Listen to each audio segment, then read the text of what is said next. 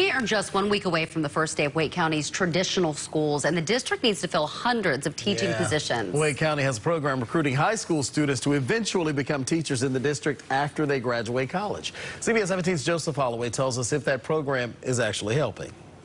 The district tells me that 50 of its current teachers went through the Future Teachers program, including one that we talked with here today at Fox Road Elementary School. Asia Woody is counting down the days until the first day of school. I have put up decorations and all kinds of decor. This will be her first year in the classroom after graduating from college. She went through Wake County's Future Teachers program, where participants sign early hire agreements and are asked to teach for at least 3 years with the district. There's a lot of people who are rooting for you, and I think when you have those people in your corner, they're able to present you with opportunities that others may not know about or see. Wake County is one of many districts nationwide facing a teacher shortage, so a program like this can really be a pipeline for teacher recruits.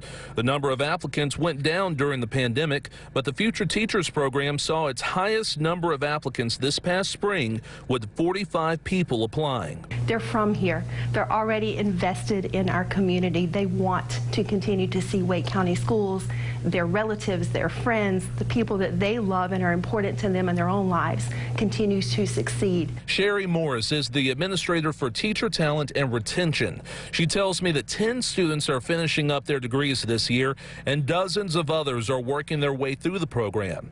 With so many teachers leaving the classroom, I asked how she keeps these participants engaged and wanting to do this. I do maintain regular contact with students. I do individual conferences with those, especially who are getting ready to graduate, to make sure that they are on pace to offer that type of support. Woody says she has some butterflies, but she's excited for what's ahead. I'm very nervous, but not nervous enough to be scared.